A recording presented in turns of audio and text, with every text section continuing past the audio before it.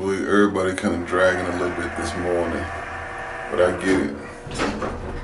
We've been going in. What can I say, man? It's what we do. When you're a lineman, it's what you do. Get out there, you get it. You make it happen. You hurt, you ache, you don't make no excuses.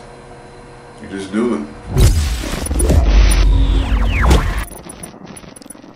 The road isn't for everybody. It could make you or break you. You have road warriors that spend most of their time on the road traveling, working, and you got homebodies that like to stay close to their wives and kids, which is understandable.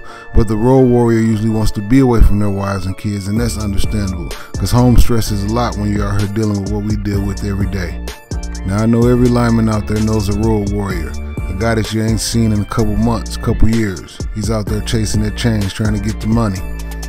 Driving down the road in his truck, looking out of the rear view mirror, the side mirror, wondering where his next turn's gonna be. Now me, myself, I'm somewhere in the middle. I like working out of town, country spots, little small towns I would have never seen if it wasn't for the job, but working in heavier populated spots is what built the brand. So I could never turn my back on that. Ideally, you'd like to work somewhere close to home, far enough away to get out of the city, but close enough to come home every couple days, every night, if you choose to travel like that.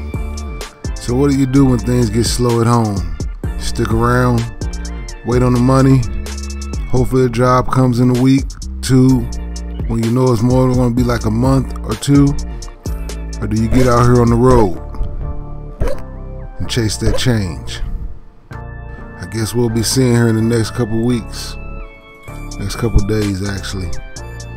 Till next time, you guys be safe, man. Hopefully make it back home. See you then.